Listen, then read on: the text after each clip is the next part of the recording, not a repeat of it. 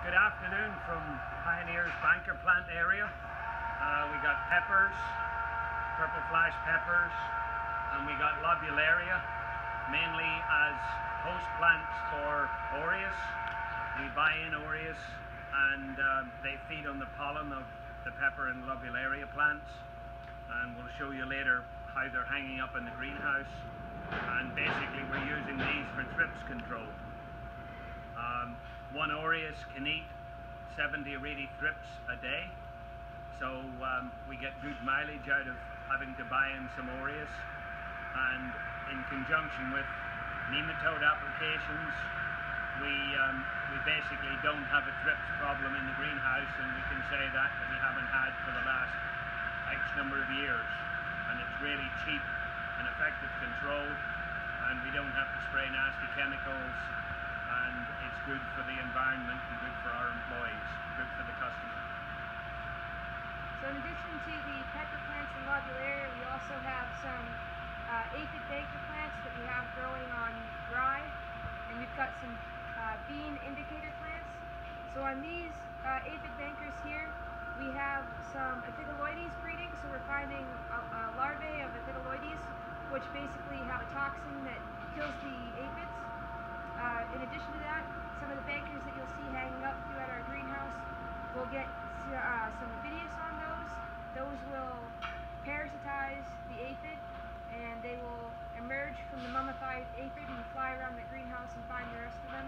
These aphids will only grow on monocots, that's why we have them on the rye. And then these bean plants we use as indicators, so we put these out basically anywhere we think we might have some spider mite issues, and the spider mites will be attracted to the beans, and they'll basically crawl across the crop, and you'll see them pretty much right away as soon as you have them on the beans, and we'll know right away that we have to do something to treat for the spider mites. Excuse me, Amanda.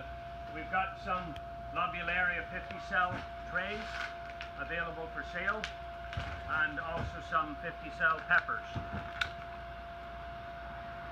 We've grown these under LED lights, and it's saved us growth regulator.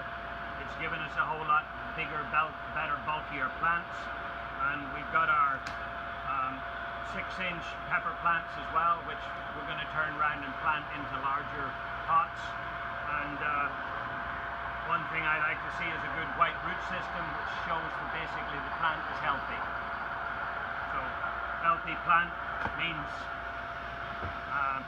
good for the customers and also happy growers.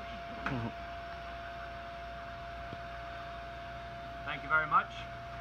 Hope it was informative. So above us here, and running the length of the greenhouse, we have some lobularia banker plants. These are what Roger was talking about, having aureus on that will go after any thrips that we have in the greenhouse. Back down at the front of the greenhouse, we have the aphid banker plants hanging up. And pretty soon, once we can get aureus introduced to our peppers, we'll have the peppers in amongst all the lobularia going the length of the greenhouse.